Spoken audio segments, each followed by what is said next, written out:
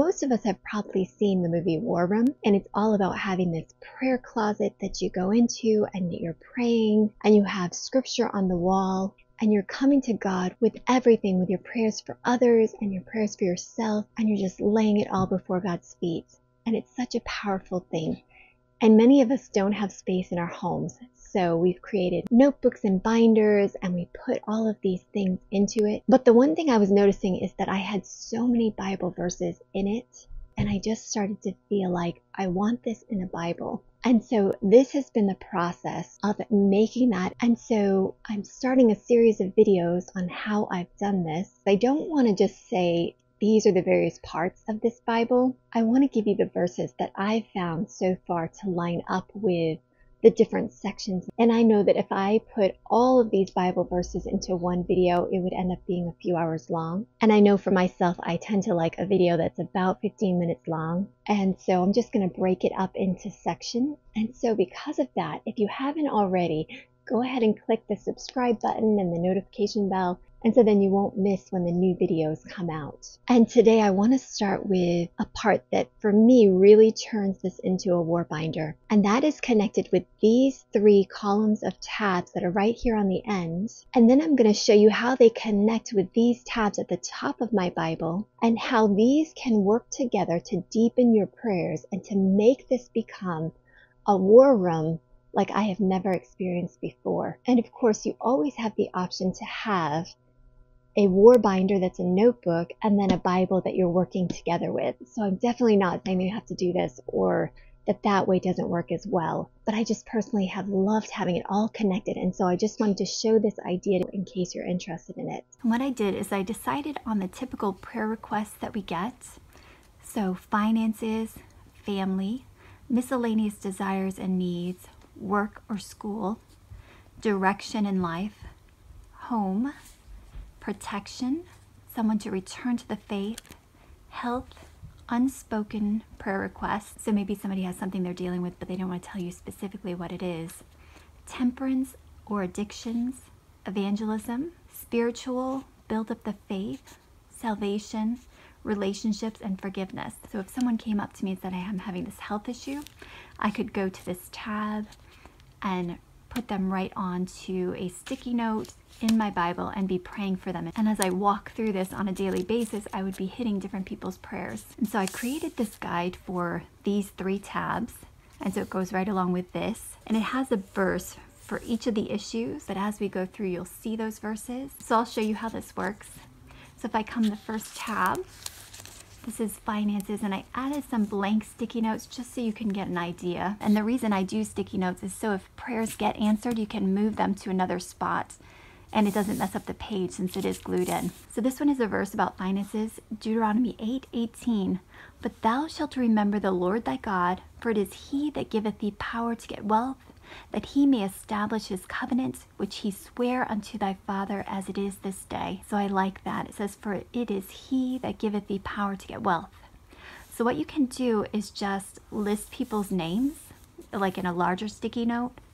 You can take a smaller one. Maybe they are sharing a story about their situation and you want to remember that for your prayer life. You could do a small one like this to list names, however you would like to do. And on it, there's a front and a back. So if you have a lot of people, like when you get to the salvation tab, there are so many people that will say, can you pray for my sister? Can you pray for my aunt? Can you pray for my best friend? And something I'm thinking about is creating a spot of how God answers prayers. And so if you notice with finances, Deuteronomy 8:18, I put it next to that spot in Deuteronomy 8:18. So it's part of the Bible. So one thing to consider as you're doing this is you can actually choose a color that is only for yourself. I know I have, same as many of you, this huge collection of sticky notes, and my personal favorite color is yellow. So that's a color that I can write for myself. And on one of these larger tabs, I can really pour out my heart. Maybe God's dealing with me on a subject and I can just pour out my prayer to fully commit myself to him. You can use all kinds of different sizes and that can be your color. And then other people, maybe family is blue, church members are purple, or it can just be random colors, but maybe your color is one specific color. The other thing to mention as you go about your day and you find out people's prayer concerns, I don't bring this with me. because of the tab. I don't want them to get all bent up. It kind of just goes in a special spot. So what I do is I have these books and it's got note paper or this book here.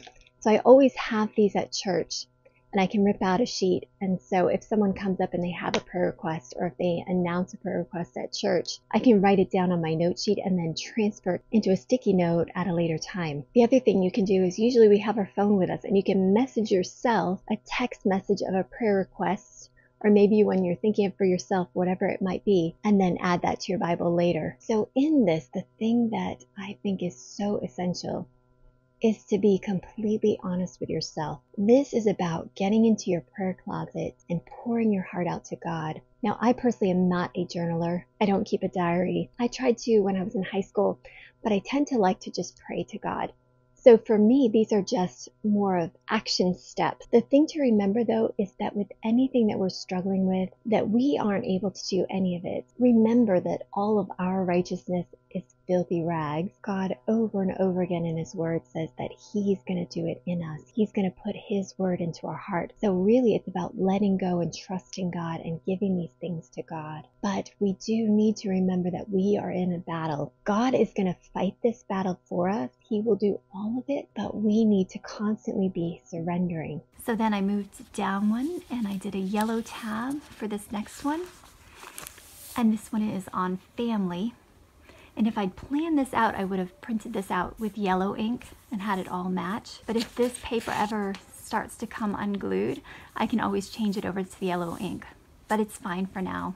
It's fine that it doesn't match. So this one for family, I did Joshua 24 verse 18. And if it seem evil unto you to serve the Lord, choose you this day whom you will serve, whether the gods which your fathers served that were on the other side of the flood, or the gods the Amorites in whose land ye dwell. But as for me and my house, we will serve the Lord. So that's Joshua 24:15, which is right here. And so then the next tab that we come to, and it just happens to match the green, it wasn't planned, is miscellaneous desires and need. And so if something doesn't fit in a category, I can put it here. And this is Psalm 37 verse 4. It says, delight thyself also in the Lord, and he shall give thee the desires of thine heart. And of course, this doesn't mean a Porsche. When we're delighting ourselves in the Lord, usually the desires of our heart are going to match what God would want for us. So this is just a miscellaneous page. So then I come back to this next one, and it's work and school. So if someone has an issue with their work, maybe they're struggling, maybe they don't know if they're going to get laid off, or someone's at school and they're really struggling with a subject, you can add them to this part. So it's Ecclesiastes 9 verse 10. Whatsoever thy hand findeth to do, do it with thy might, for there is no work, nor device, nor knowledge, nor wisdom in the grave, whither thou goest. So this is actually, the verse 10 is on this side of the page, but I wanted it all facing out. So it's not quite with the verse, but close enough. So then I come to the next one, which is this lighter blue color. And this one is related to direction. Isaiah 30 verse 21. And thine ears shall hear a word behind thee saying, this is the way, walk ye in it, when you turn to the right hand and when you turn to the left. So I know it looks odd because there's this plain piece of paper, but that goes to another part that I'll be showing in another video. But this verse here, Isaiah 30 verse 21, is over here. So it's close. And then just a little bit further, we have home. And so there's one that says home and there's one that says family. And I just know a lot of people at this time, myself included, we're trying to figure out where are we going to live? How are we going to make it through this time with all of this upheaval? So this is an important category and it's separate from family. And it's Isaiah 32:18. And my people shall dwell in a peaceable habitation, and in sure dwellings, and in quiet resting places. And then the next one is for protection. And this one is for anybody who says that they're in a state of fear of any kind. This is a good category for them. Deuteronomy 31:16. Be strong and of good courage. Fear not, nor be afraid of them. For the Lord thy God, he it is that doth go with thee. He will not fail thee, nor forsake thee. And then also Hebrews 13:6. So that we may boldly say, the Lord is my helper, and I will not fear what man shall do unto me. And then Isaiah 54:17. No weapon that is formed against thee shall prosper, and every tongue that shall rise against thee in judgment thou shalt condemn. This is the heritage of the servants of the Lord, and their righteousness is of me, saith the Lord. So this one I put with Isaiah 54:17, and it might have been there was something already in those spots, but I think it was actually because I really like this. This is the heritage of the servants of the Lord, and their righteousness is of me, saith the Lord. So the next prayer sheet is about people coming back to the faith. Maybe you have a friend that's wandered from the faith, and so you can add them and be praying for them. This one is Jeremiah 24:7. And I will give them an heart to know me, that I am the Lord, and they shall be my people, and I will be their God, for they shall return unto me with their whole heart. And then health, Malachi 4:2. But unto you that fear my name shall the Son of Righteousness arise with healing in his wings, and ye shall go forth and grow up as calves of the stall. Where this one goes is not here, but that spot in my Bible was very packed with pages, so I just stuck it here, so it's not exactly lining up, but it still works. Here is one about unspoken prayers. You can feel overwhelmed with feelings and not even know why, and so you could put yourself on here. Someone could come to you and say, could you pray for me for this issue? Can't tell you what's happening, but just pray for me, and you can add them to the spot. So I put this with Romans 8:26.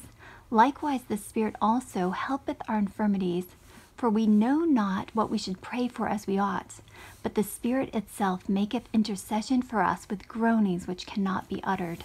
And so then we have temperance and addictions, and this is 1 Corinthians 3:16. Know ye not that you are the temple of God, and that the Spirit of God dwelleth in you? If any man defile the temple of God, him shall God destroy, for the temple of God is holy, which temple ye are. And then chapter 6:20. For ye are bought with a price, therefore glorify God in your body and in your spirit, which are God's. And then 2 Corinthians 6:16, which is where we are, and it says, And what agreement hath the temple of God with idols?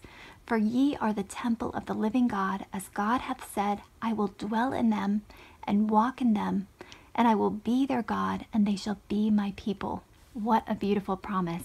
And I think all of us struggle with addictions of some kind, and it might not be for drugs and alcohol. It might be a TV show that you shouldn't be watching, movies that are not a good influence on your life. And so, even for myself, I want to be thinking about myself being the temple of God, and he doesn't want to be watching certain things, and he doesn't want to be consuming certain things. So I like this spot a lot.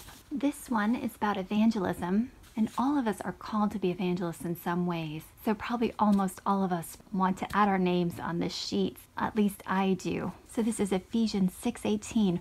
Praying always with all prayer and supplication in the Spirit, and watching thereunto with all perseverance and supplication for all saints, and for me, that utterance may be given unto me, that I may open my mouth boldly, to make known the mystery of the gospel, for which I am an ambassador in bonds, that therein I may speak boldly as I ought to speak.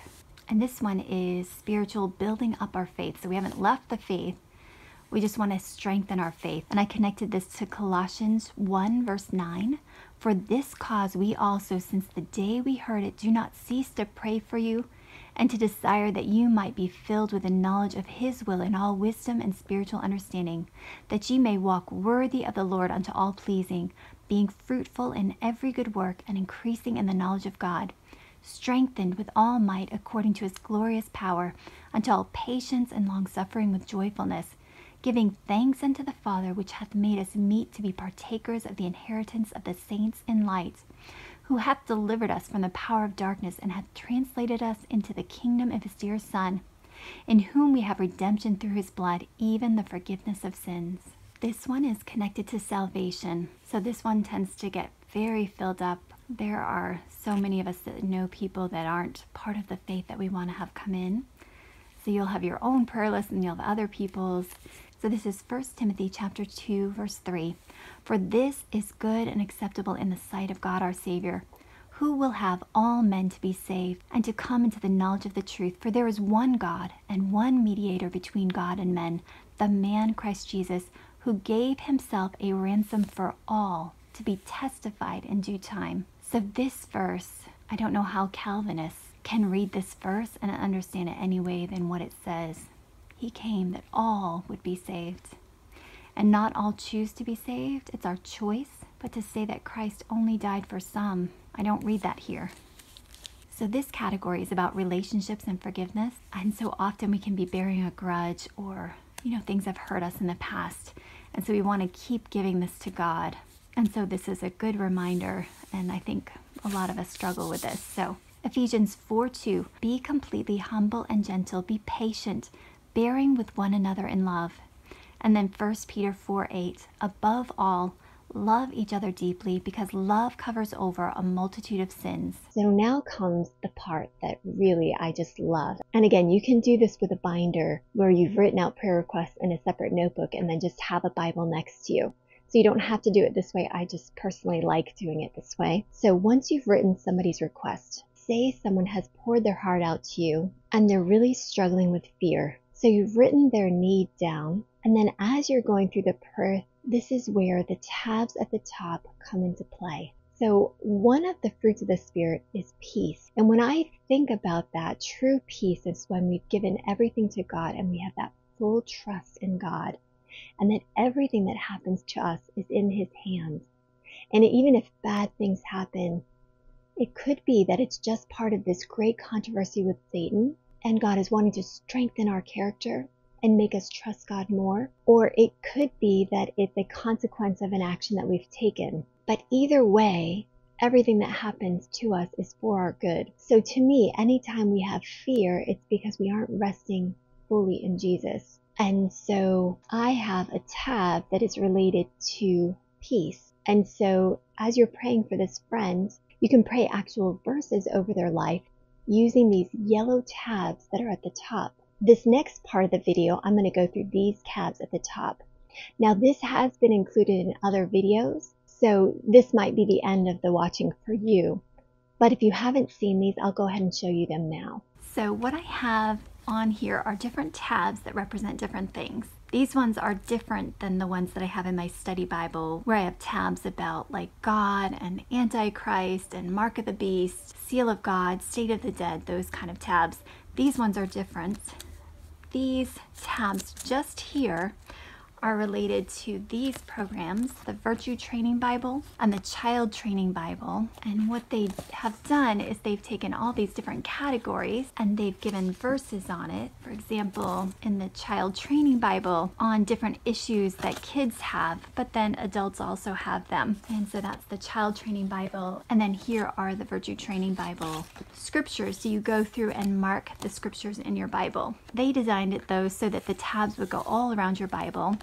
And this Bible is actually smaller than what they recommend because you want it to have plenty of room for all of them. But what I found while I was setting this up for my kids is that I really liked it for me. I remember when I was putting in the tabs for joy, and I don't remember that I was feeling necessarily down. But when I finished marking up those tabs, when I'd gotten through all of them, I actually noticed a difference in my emotion and I actually felt joy. So what I ended up doing is taking all of the categories from these items and just marking them out here. And then what I'm working on is going through all the different verses and then deciding for sure, do I want it to go in one of these categories? And these categories are actually based on Galatians 5 verses 22 and 23. And that's the verse that says, but the fruit of the Spirit is love, joy, peace, long-suffering, gentleness, goodness, faith, meekness, temperance.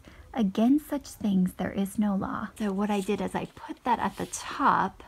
Love, joy, peace, long-suffering or patience, gentleness, kindness, and meekness is all in one category. Goodness and faith. And then categories that they had separated out like God, the gospel, Jesus, those kind of things, I just have moved them into faith. And then when I look at the verses for anger, that might go in a category like love or peace or patience. So just to show you how this works, if I look at peace, I put in a lot of different categories. And so what you would do is go to the first verse. So just to give you an example of how this works, I have the yellow tab that I put in up here, and then I highlight whatever the verse is. They recommend a certain marker pen, but I found it showed through to the other page, and then I was confused as I was looking at it what it went with. So I'm using Crayola Twistables to do this. And it was this whole section actually. Then I put in, be not ye afraid of them. Remember the Lord, which is great and terrible, and fight for your brethren, your sons and your daughters, your wives and your houses. So here's one verse connected with peace. So when I come to this page with yellow, I look for the yellow and it says, I have set the Lord always before me, because he is at my right hand, I shall not be moved. And then on this page, there's a bunch of them that are in yellow, and some are about anger. And then like here's one about contentment. And so as I'm going through it, I just read anything that's highlighted in yellow and I'm in that category. And so that's how that part of it works. So I do also want to mention that you don't have to pay to be able to add verses to your Bible. You can actually put into your search engine, what does the Bible say about anger or complaining or defiance, any of those categories, love, joy, peace, and get all the verses and then just start marking them up. And then in your Bible studies, anytime you come across verses that remind you of these categories, you can just add it to it. I liked these just because it was already done for me. And also I've noticed as I've been doing it, they came up with some verses that I wouldn't have thought of. So that's been nice, but you definitely don't have to pay for something like this. So that's the tabs that I have at the top of the Bible, and I haven't come anywhere near finishing it. I haven't even come close to that. It was interesting though, the other day, just on a whim, I decided to read the verses on peace, and it was amazing to me how much it affected my mood and how I was feeling. And so I really think it's sad that I don't use this more often than I do. For any time I'm feeling an emotion, just grab this and then look at the verses that can help me out. And then of course this also connects with as I'm praying with other people. As I write down their prayer needs here, you know that they need peace, so you can read some of that scripture over them, or they need more love or whatever they're struggling with. So I like having this all together so it feels very connected, like a real war room. So in future videos I'll go through the rest of these tabs so you can decide if this is something that interests you.